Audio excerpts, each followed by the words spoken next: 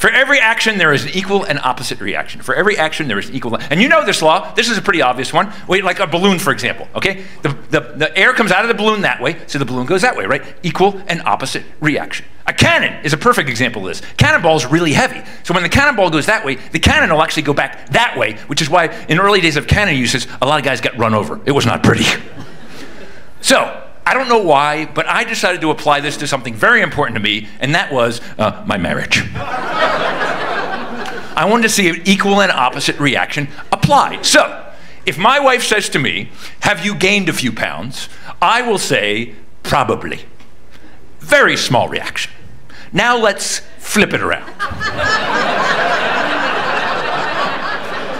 If I say to my wife, have you gained a few pounds? She will shoot me with a cannonball. That is not an equal and opposite reaction.